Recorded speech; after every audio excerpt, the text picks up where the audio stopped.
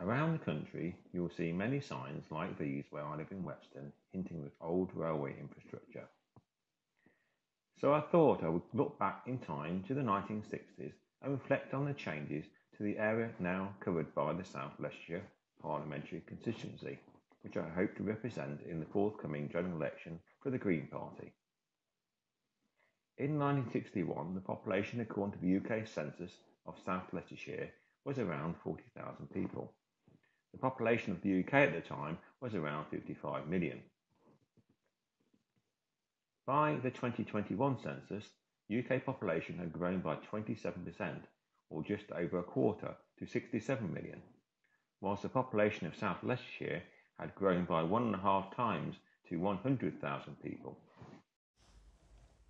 The railway infrastructure in Leicestershire at the start of the 1960s consisted of 4 railway lines and 12 stations, including the Great Central Railway, which offered fast express services between Sheffield and London, with stations in Weston, Ashby Parva and Lutterworth.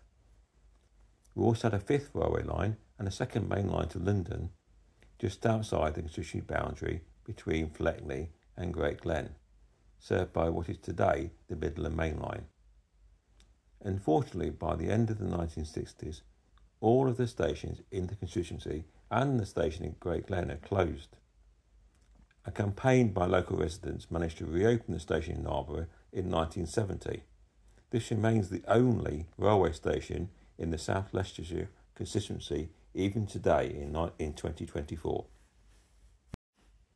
Some may have seen the headlines in the local press in March 2021, stating the intention to open a railway connection from Rugby to Lutterworth and beyond to stations at Broughton Astley and Cosby, connecting with the Leicester to Birmingham line near Narborough.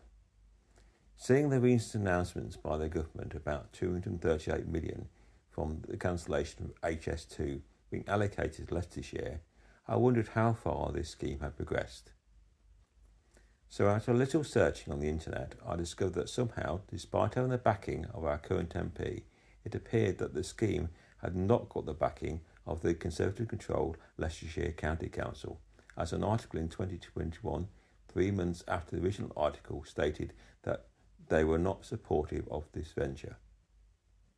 The news unfortunately doesn't get any better, as the company formed to develop the rail link reported in their 2023 accounts that the company is inactive due to the political climate being unfavourable to rail.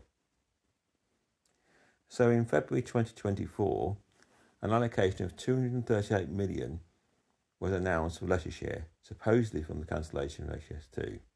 But on the 7th of March, Leicestershire Highways and Transport Overview and Scrutiny Committee, to quote one of their senior officers, there was a clear indication that you could not put some of the 238 million into building railway lines. So what should be done? In the short term, I'd like to see more of these disused railway lines opened as foot and cycle paths to connect towns and villages, including Broughton Astley and to Lutterworth and on to Rugby. I would also like to look into the reopening of Blaver railway station. The same officer at the Highways meeting did say that railway stations could receive some of the 238 million.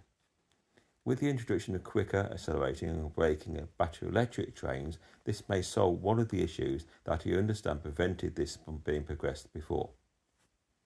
In the medium term, I would like to look into again providing a light rail or tram line along some of these routes and linking it with an improved, reliable bus service.